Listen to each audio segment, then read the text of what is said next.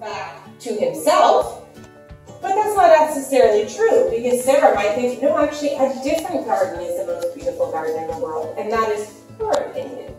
And that's the difference between that fact versus opinion.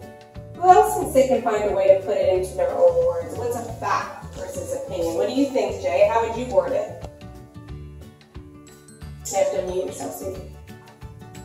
Fact is describing an opinion is like what you think is better or worse, and a fact is something that's true or animal or object. That's right. So a fact is something that's true, for sure. It's something that's true or false, because you can have false facts as well. True or false about something. But an opinion is what you think about something. And it may not necessarily be true. It might be true.